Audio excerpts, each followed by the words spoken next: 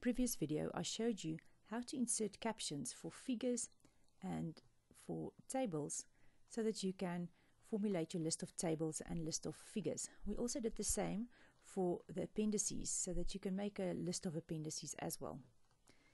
Now, in this video, I'm going to show you how to cross-reference figures from the text to the figure in the document. So let's say this is figure 4.1. Here you can see the graph. How innovative is that? And in the text, we would like, this is a level 2 heading. Let's just go back and make sure that we know that it's a level 2 heading. And this one, this is a level 3 heading. Okay.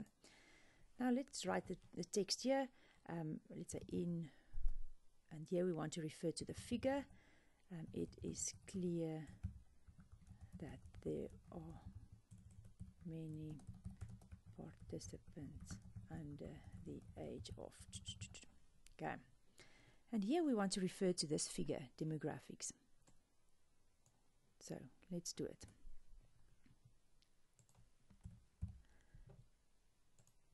You go to references, cross-reference, and we want to refer to a figure. But we don't want the entire caption in. Or maybe you do. I mean, it's up to you. But I usually put in only the label and the number. So that's the convention. So we want the figure to be put in, only the label and the number. Perfect. And say insert. And there you go. And there's the cross-reference. You can do the same with the tables, the appendices, and in that way you make sure that you did refer to everything in the text that's mentioned, the figures and the tables in the document. Hope this helped. Enjoy. If you found this video helpful, smash the like button.